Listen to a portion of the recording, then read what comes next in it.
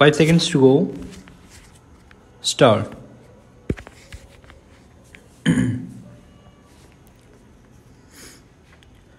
Gender inequality affects every aspect of culture and society. Its effect is most prominent in the family structure, the education system, and the economy. Just like social class systems, gender is a structural feature of society. Sociologically, the word gender refers to the socio-cultural definition of men and women, the way societies distinguish men and women and assign them social roles. The distinction between sex and gender was introduced to deal with the general tendency to attribute women's subordination to their anatomy. For ages, it was believed that the different characteristics, roles, and status accorded to women and men in society are determined by sex, that they are neutral and natural and therefore not changeable. Gender is seen closely related to the roles and behavior assigned to women and men based on their sexual differences. As soon as a child is born, families and societies begin to process of gendering. The birth of the son is celebrated, the birth of a daughter is filed and filled with pain. Sons are showered with love, respect, better food, and proper health care. Boys are encouraged to be tough and outgoing. Girls are encouraged to be homebound and shy. All these differences are gender differences and they are created by society. Gender inequality is therefore a form of inequality which is distinct from other forms of economic and social inequalities. It dwells not only outside the household but also centrally within it. It seems not only from pre-existing differences in economic endowments between women and men but also from pre-existing gendered social norms and social perceptions. Gender inequality has adverse impact on development goals as it reduces economic growth.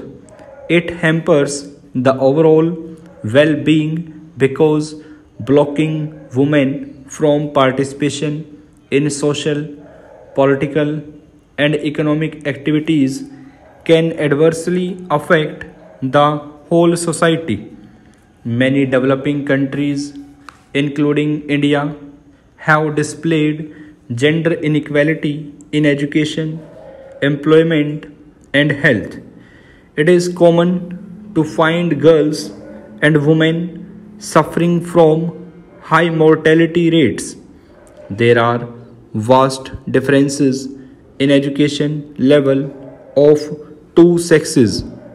India has witnessed gender inequality from its early history due to its socio-economic and religious practices that resulted in a wide gap between the position of men and women in the society.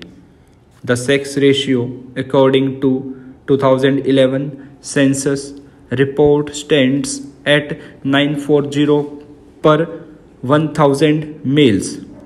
Out of the total population, 120 million are women who live in abject poverty.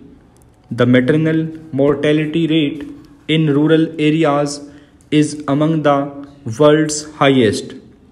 From a global perspective, India accounts for 19% of all live births and 27% of all maternal deaths. The deaths of young girls in India exceed those of young boys by over 30 and 3 lakh each year, and every sixth infant death is specifically due to gender discrimination. Women face discrimination right from the childhood. Gender disparities in nutrition are evident from infancy to adulthood. In fact, gender has been the most statistically significant determinant of malnutrition among young children, and malnutrition is a frequent, direct, or underlying cause of death among girls below age 5. Girls are breastfed less frequently and for a shorter duration in infancy. In childhood and adulthood, males are fed first and better. Adult women consume approximately 1000 fewer calories per day than men, according to one estimate.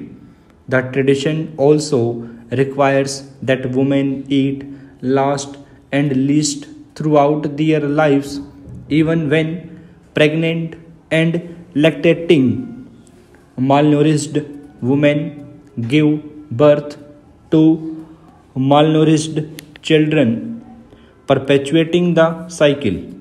Women receive less healthcare facilities than men.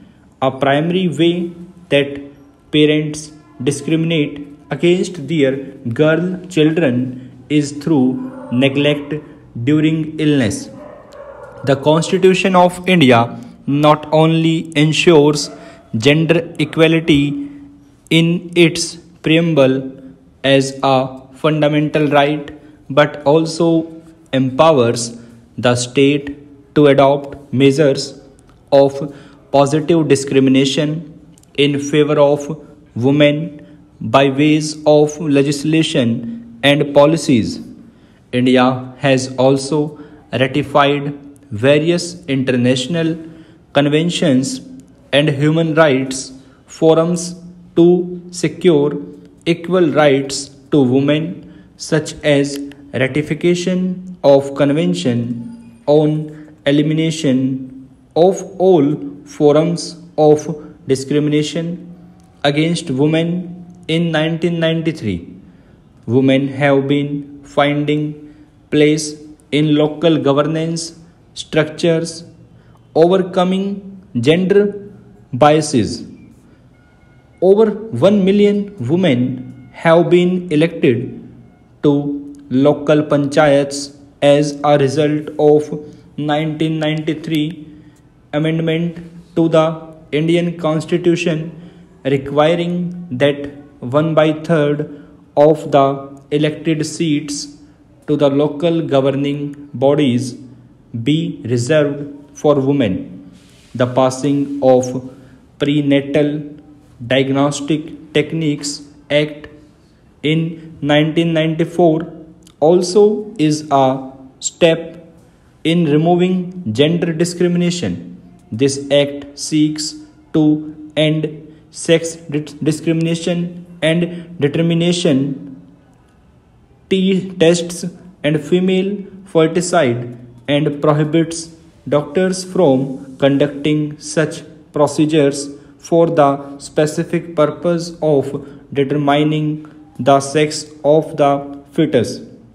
The government also announced the National Policy for Empowerment of Women in 2001 to bring out advancement, development, and empowerment of women.